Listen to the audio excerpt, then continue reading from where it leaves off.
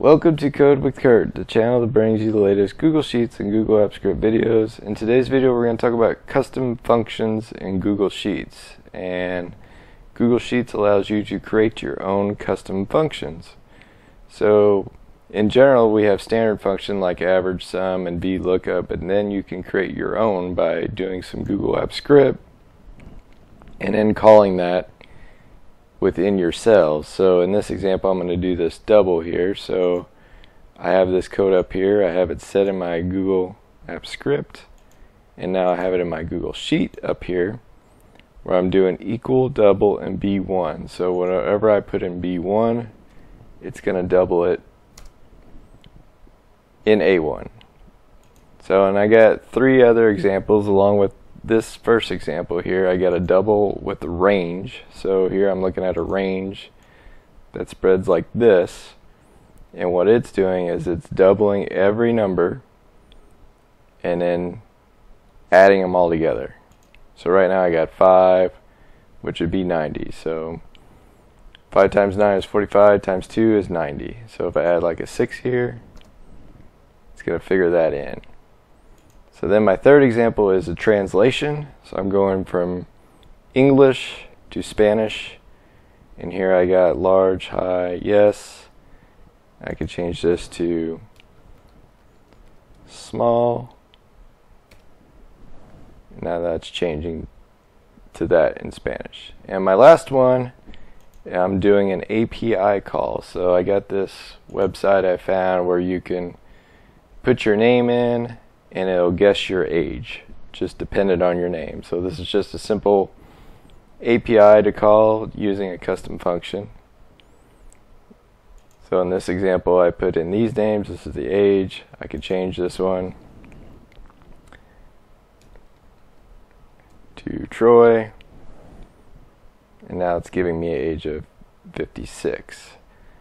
So in this video I'll go through a step-by-step process of how I put these 4 custom functions together. If you're new to this channel, subscribe to catch my latest videos. Let's get started with this video. So here I am on my new Google spreadsheet. I got it called custom functions here. I got nothing in the data here. So the first thing I'm going to do is I'm going to go and copy my Google Apps Script code in for my 4 functions. So I'm going to go to Tools, I'm going to go to Script Editor,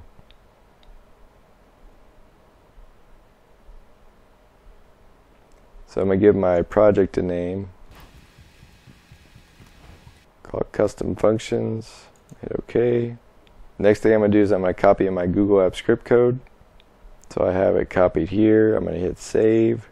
I will post this code below the video in the comments section, so you can copy and paste this as well. So now the next thing I'm going to do is I'm going to start with my first function here. And again, I explained this kind of in the first video, but I'm taking the input value from whatever cell I put in there, and then I'm returning it times 2 for the double here. My next example, I'm doing a double range. So I'm putting in a range here. And when you put in a range, it turns this input as a multi-dimensional array. So here I got my total is what I want to return. So I got a parent array with child arrays inside. So this is my outside of my array, and this is each row of my array. So if I'm doing a range here, say I'm doing this range here, it's considering this four rows of arrays, and each array is 5 long. So that's where you get the dimensional. So outside of 4 and then inside of 5 would be the example of this type of range here. So that's how I go through it. I got an outer of the Y here doing a length, and then inside that I'm passing the Y in there, getting the length, and then cutting through. And then what I'm doing here is just a simple, kind of like this up here, I'm taking it times 2 for each value, and then I'm getting a total as well. So I'm totaling each value times 2. and then I'm returning that value back. And that's what my double range is, as in this example. Translate is pretty basic here. I'm taking an input. I'm using this translate from Google Apps Script. I'm taking my input, I'm converting it, I'm taking it from English to Spanish, and these are the codes for that. And then I'm returning my language output for translate. And in my last example, I'm doing this API call for the input. Input is going to be a name. So I'm using, again, this. I'm actually using this localization. I'm using this API call. So again, my country ID is USA or US, and then I'm doing my name here. So I'm passing that value within this URL to get the age. Take this, go up here, and this is my output from this. But the only thing I'm really looking at is age here. I'm trying to get this right here. So if I go back to my script, here's my URL here. I'm passing my name in here, so the input here where I do the fetch, I'm calling it, I'm getting the response. It comes in as JSON format, and then from there I'm converting it into an object of data. And that object of data is I'm getting the age, doing a data.age and returning that back to my sheet. So now how to use these. So the next thing I'm going to do is I'm going to put in my first function here. So I'm going to go equal double, and I'm going to put B1. So right away it's going to have 0 because I'm passing nothing into it. So if I do 6 here, it's going to do 12, and if I do 100, it's going to do 200.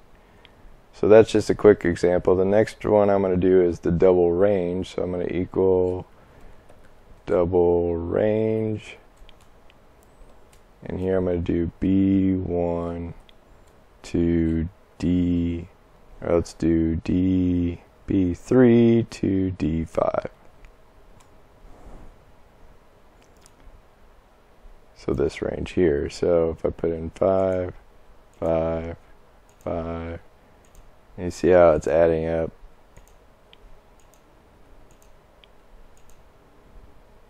So that's 90. So again, 9 times 5 is 45, times 2 is 90.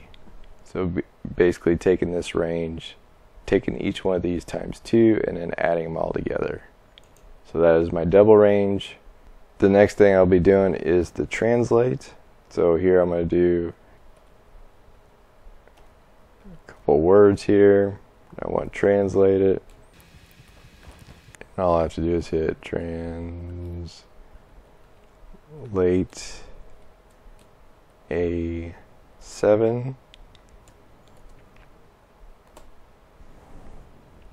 And now I get to translate into Spanish. Translation into Spanish. Again for that one and that one. And then the last example is my API code. So I'm going to put in a couple names. I could do that API call again by doing the equal sign.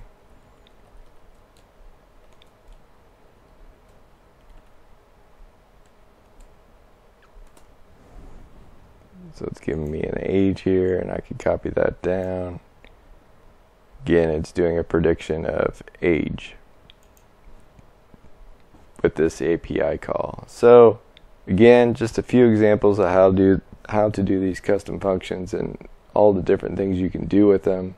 I mean, it's pretty much endless. I mean, I'm just showing a very small amount of things you can do, but there's a lot of different things you could do with these. So that concludes this video. If you have any questions or comments, please leave it below the video. Until next time.